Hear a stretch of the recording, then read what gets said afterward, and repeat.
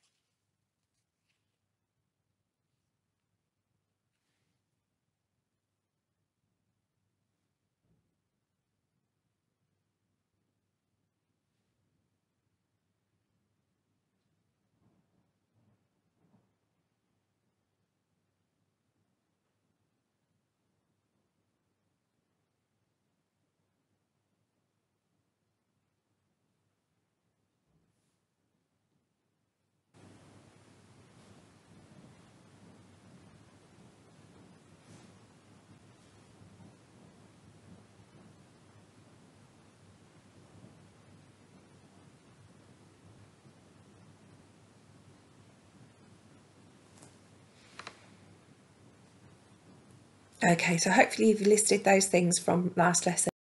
So when we think about seeds germinating, they need oxygen, they need water, and they need warmth to successfully germinate. Well done if you got all of those correct.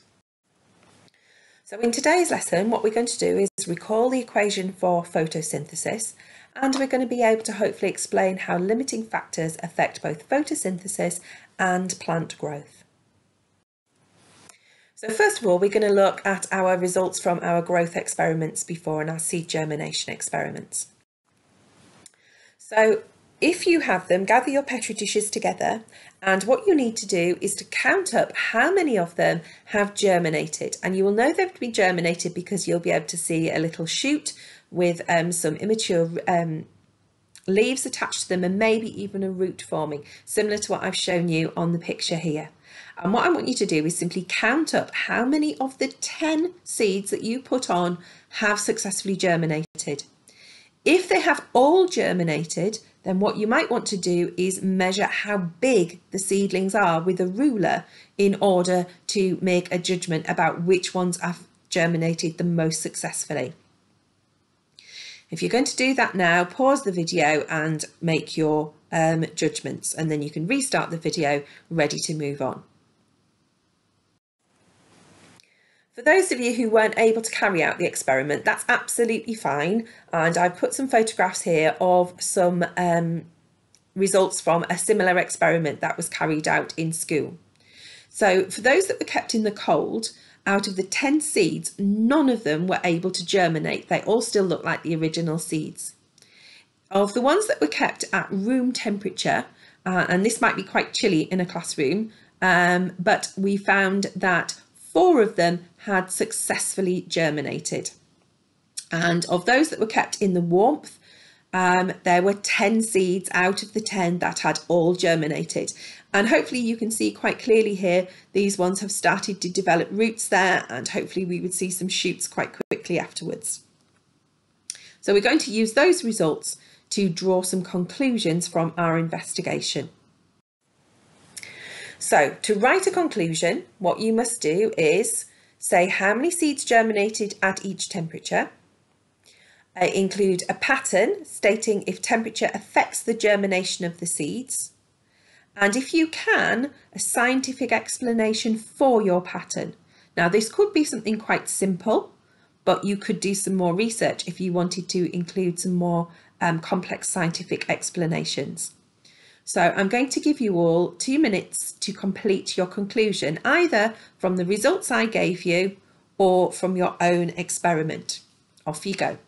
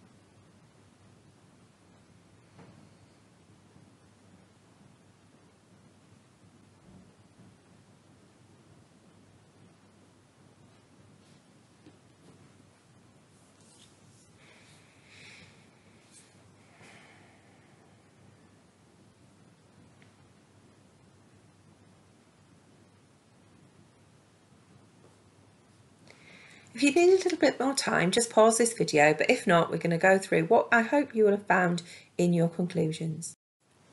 So, from the given class results, we can see that at the coldest temperature, 0 cress seeds germinated. At the middle temperature, it was 40% of the cress seeds germinated. And at the warmest temperature, 100% of the cress seeds germinated.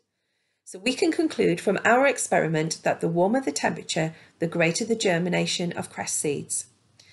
And this happens because the higher temperatures encourage the chemical reactions needed for germination. Now, I do need to note here that if we had gone to much higher temperatures, then actually we would have seen a reverse of this, because when the temperatures get too high, it stops the chemical reactions from happening because they're controlled by enzymes which get damaged at very high temperatures. But for the results that we had, that's the conclusions that we can draw. So, what's a seedling? And as you can see from my picture here, a seedling is a very immature plant. So after the seeds have germinated, they've started to develop simple roots and they have got their first set of leaves, and that we would class as a seedling. Once germinated, plants will quickly use up the nutrients that were stored in the original seed. But then they will have grown their roots and shoots with leaves, and at that point they will be able to start to produce their own food through a process of photosynthesis. And there is a little clue as to one of the things that's needed for photosynthesis there in the animation. So, you have heard this before, but what I want you to try and do is recall from year 7 what the word equation was for photosynthesis. So that's the names of the chemicals and anything else that's involved in it. And then as an extension, please have a go at writing the chemical symbol equation for photosynthesis. So this will be involving the chemical formula like CO2 and H2O. Okay, you've got 2 minutes to get that information down.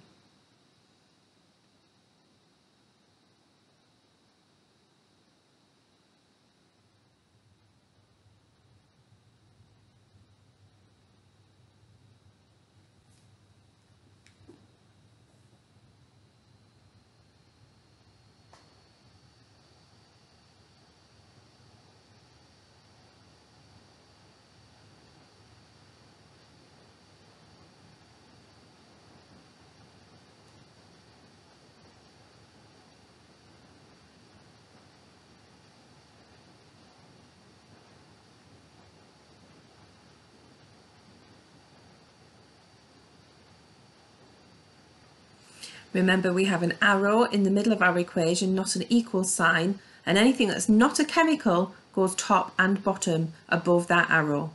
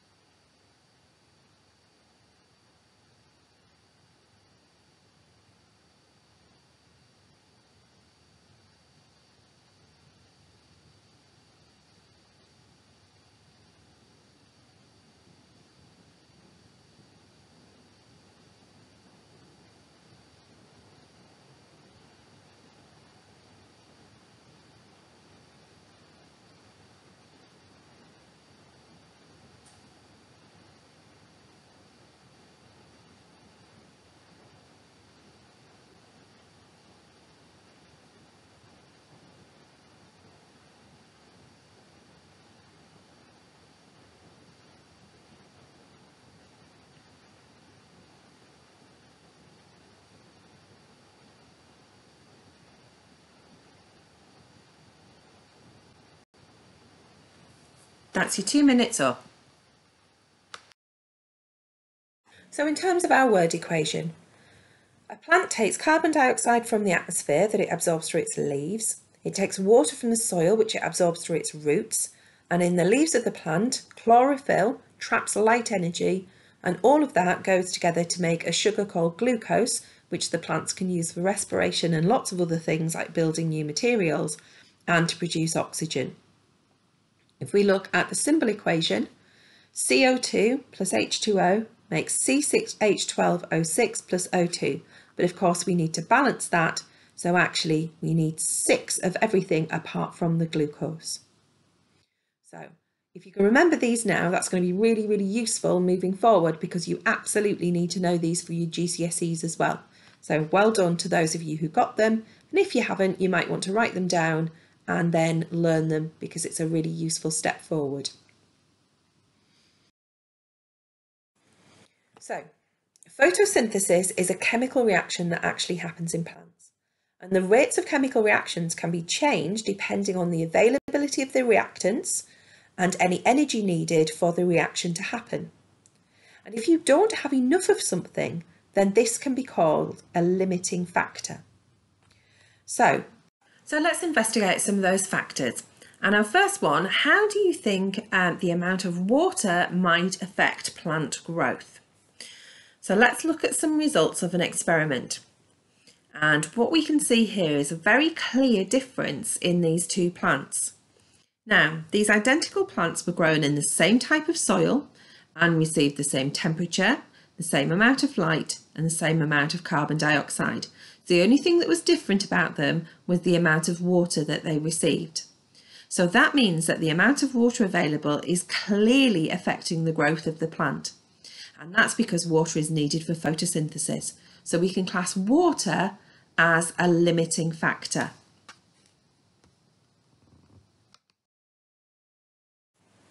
So, water clearly did affect the plant growth. Without water, the plants didn't even germinate. So that's one clear factor. So what else might affect plant growth as well? And you can see a clue in the picture here. So let's look at some other experiments. The seedlings in the pot in the middle have been grown in the dark. The seedlings on the left-hand side have been grown with a light above them, and the ones on the right-hand side have also been grown in daylight, but with a light from one side. So what do we notice is different? Well, there are two effects that this experiment actually shows, and we're going to look at them separately, but they are connected.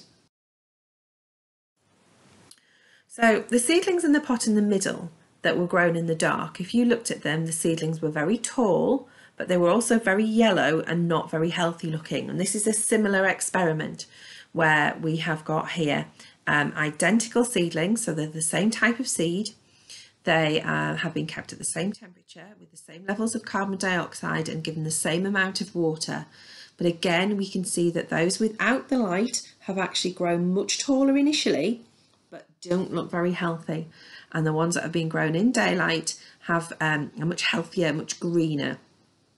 So again, we can clearly see here, because we've controlled all of the other variables, that light is definitely something that is affecting the growth of plants.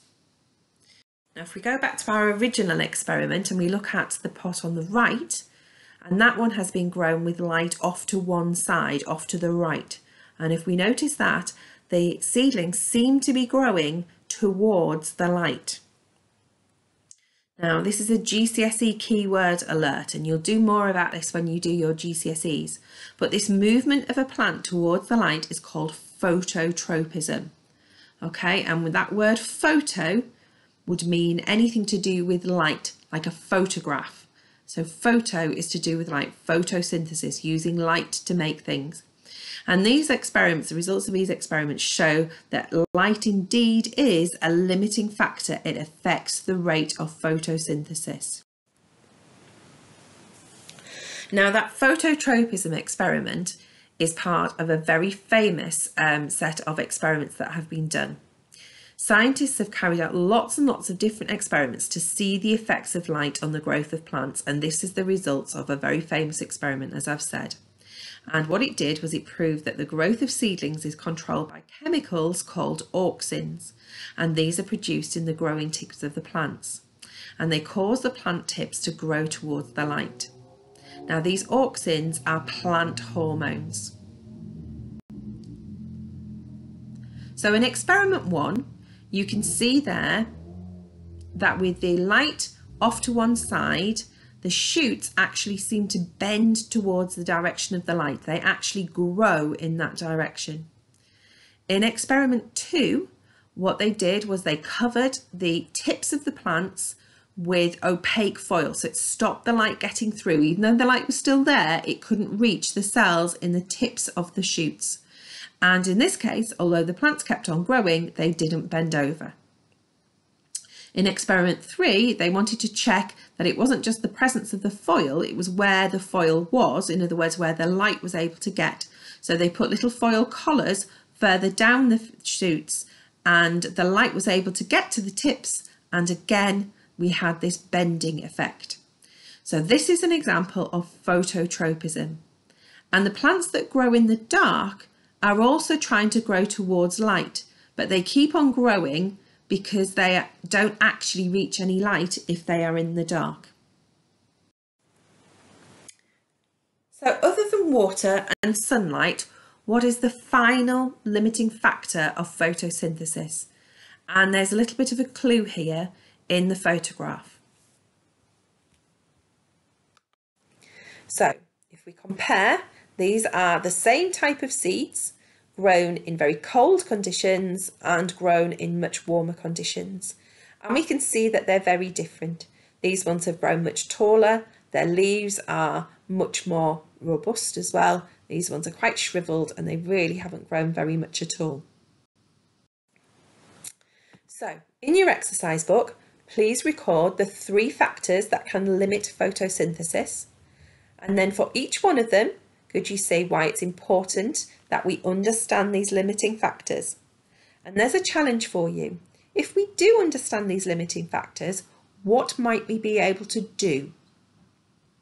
So I'm going to give you 3 minutes because there are 3 questions for you to answer.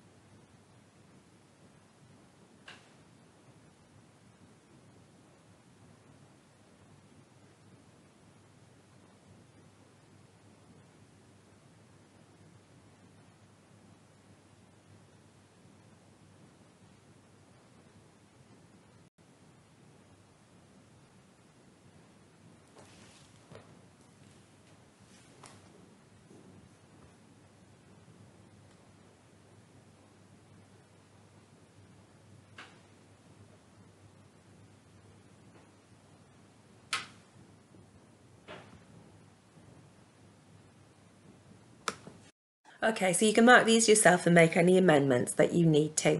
So the three factors that we've said can limit photosynthesis are water, sunlight and temperature. When you move into GCSE, we'll also talk about the carbon dioxide levels as well. And why is it important that we understand these limiting factors? Well, if we can control these factors, we can increase photosynthesis, and that means that plants will grow more. And that's really important because we need more food to feed a growing population. The population on our planet is growing very, very quickly. And also the plants will take in more carbon dioxide as they photosynthesize and grow. And that, of course, can help to reduce global warming. So well done if you got any of those correct. I'm hoping you got most of them in there.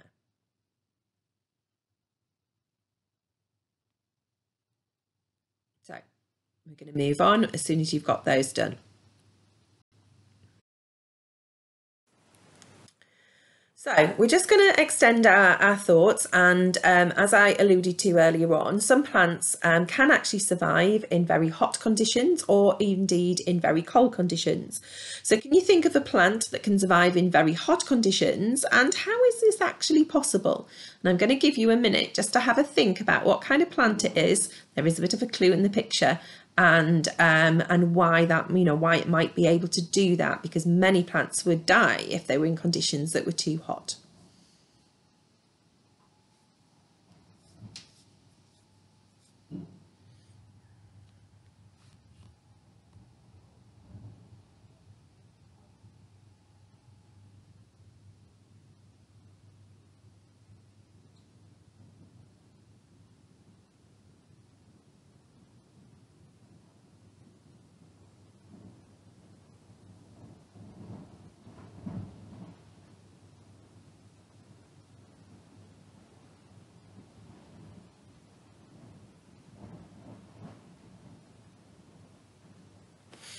Okay, so hopefully you thought of a cactus. All right, so a cactus is a plant that has very special adaptations that allows it to enable it to survive in extreme conditions. And the diagram there shows some of those adaptations. So plants have, these type of plants have very thick, waxy skins and very large, fleshy stems. And instead of leaves, they have very tiny spikes. And then if we were able to look underground, we would see that there would be very shallow, widespread roots. So the roots don't go a long way into the ground, but they are spread over a very, very large area, well beyond the area in which the plant is actually fixed. So thinking about those four factors, how do these give the plants a survival advantage? What is so special about them that allows them to survive in these extremely hot conditions? So one of the ways that you could record this is as a table. So you could make the adaptations on one side and then state what the advantage is, how it helps them to survive on the other side. So I'm going to give you 5 minutes, 1 minute to produce your table and then another 4 minutes to fill in those answers. So for each adaptation, what is it that allows it to survive in those extremely hot conditions?